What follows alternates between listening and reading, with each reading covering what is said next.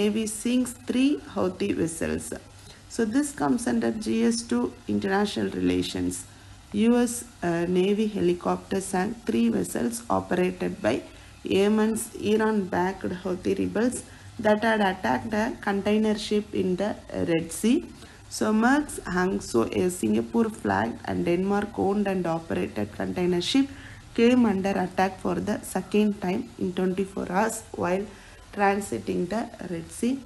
So for prelims, Red Sea is an inlet of the Indian Ocean between Africa and Asia, one of the most saline bodies of water, which is most salt water bodies of water in the world.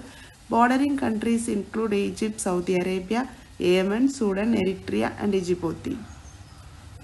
So it connected to the Indian Ocean in south through Bab el Mandeb Strait and the Gulf of Aden.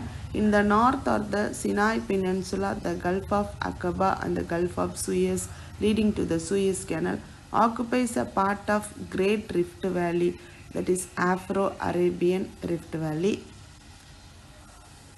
So Mahatma Gandhi National Rural Employment Guarantee Scheme. So this comes under GS3 Economy.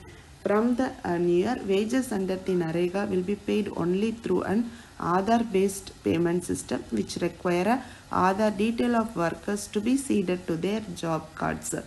So Narega is a rural wage employment program in India. It provides for a legal guarantee of at least 100 days of unskilled wages employment in a financial year to rural household whose adult members are willing to engage in unskilled manual work at a predetermined minimum wage rate.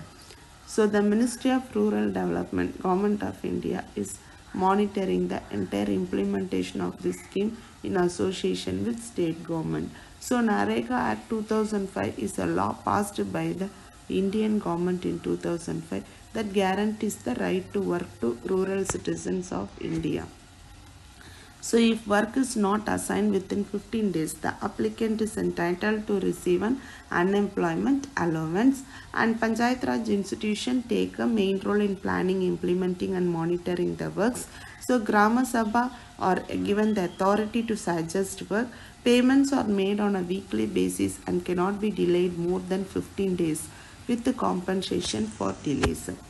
So sovereign gold bond. So this comes under GS3 Economy. So this have been attracting a lot of interest lately after the first set of bond matured in November. So investor who bought sovereign gold bond 2015 at a face value of rupees 2,584 per bond have seen the maturity value zoom to 6,132 with the rise in market price of gold. So sovereign gold bonds are Government of India borrowings denominated in gold. The bonds are issued at a face value pegged to the prevailing market price of gold. At maturity after 8 years, they are redeemed at the gold price prevailing then. So sovereign gold bonds score over physical jewelry on ability to deliver gold returns transparently based on the prevailing market prices of gold. So with the jewelry or physical bullion, you incur making charges GST at the time of purchases and again suffer deductions when selling it back to the jeweler. The cost eats sustainably into returns even if gold prices are zoomed during the hold period. But returns from sovereign gold bonds are highly dependent on movement in gold prices between buy and sell prices. So price returns on gold originate from two sources: movements in the international price of gold and movement of the rupee against the US dollar. So thank you. Have a great day.